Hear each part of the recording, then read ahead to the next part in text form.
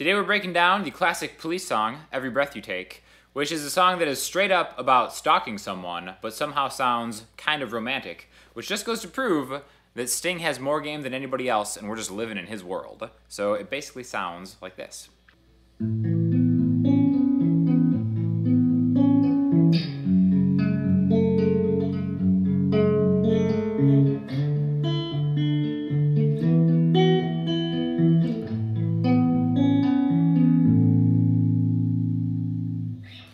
So this is really a good lesson in add 9 chords, and we're going to talk about that right now. Now there's a couple different ways to play this, like with the capo. We're going to talk a little bit about the stretching that goes into it, but we're going to start on this A add 9 chord, okay? So the first note we hold down, the root note, is the A on the E string, the 5th fret. We're going to make a power chord, the 7th fret on the A string. Your pinky's going to stretch out to get the 9th fret on the D string. Now if we stop right here, this would be what's called a suspended chord. Technically a suspended 2 chord. We have the root note and the 5th note, and if we just have these 3, we don't have the 3rd. We need the 3rd to make a major or minor chord. The major 3rd if this is a major chord. But if we swap that major 3rd for this note right here, which is B, B is the 2nd note in the key of A, this would be a suspended 2 chord, A suspended 2, okay? Now, but the thing that changes that is this note right here, which is the major 3rd of A, being A, B, C sharp, and then the octave C sharp, right? So that's the major 3rd. So since the major 3rd is present, it actually takes this note right here, B, and turns it into a 9. Okay, so the reason that is we have, here's A, 1, B is 2, now we have the octave B.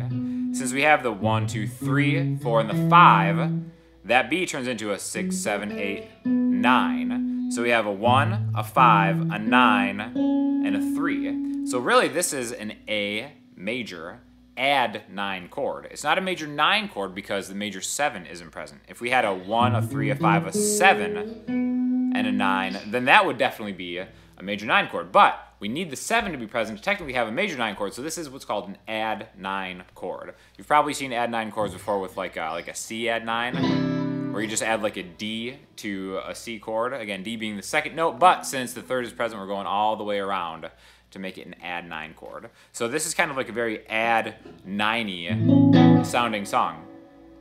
We can do the same thing with a minor chord. So we're going to go to the F sharp, which is the relative minor in the key of A, and we're going to take the 1, the 5, the 9, and the minor 3rd. Okay, so the 2nd fret on the G string is actually what makes a major chord into a minor chord, that flat 3. So we have a 1, 5, 9, 5, minor 3rd, 9, 5, 9. Now this is a pretty big stretch. Like you really kind of have to have some bar chord technique to get this down. So if this is too hard for you, I suggest just kind of like moving around like 1, 5, 9, 5, 3, 9, 5.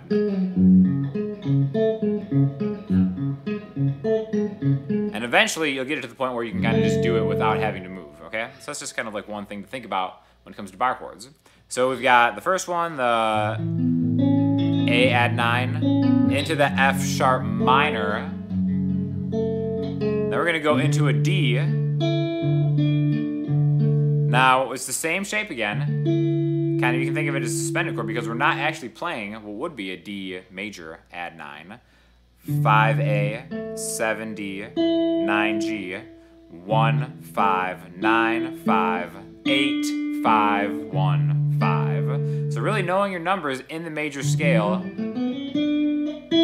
is super helpful in kind of running through these kind of arpeggiated patterns that we have going on here.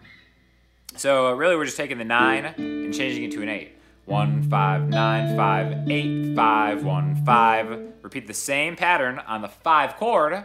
A, B, C sharp, D, E. This E. The same thing we just did on the D. So here's the 4 chords arpeggio. Into the 5 chords arpeggio. And then back to the A. Okay, so it's kind of a good lesson in just hearing the sound of an add 9 chord, hearing the sound of a suspended chord with or without that major third or minor third. Again, if the third is present, it's not a suspended chord. You go around because you're building a chord. Once you have the 1 and the 3 and the 5, the chord building comes after that. You know, you could call this a suspended chord. I'm not going to yell at you. Some kind of uppity music school people might yell at you, whatever. It has kind of a suspended sound because of the way that this chord is built, I personally think, but these are add 9 chords. So it's definitely a great voicing to have in your vocabulary, and just a good example of a really, I think, a unique guitar player just crushing it in what is an all-time great band. So if you have any questions or comments, hit me up on Twitter, Instagram, the website, or the comments, and I will get back to you as soon as I can. Thanks a lot.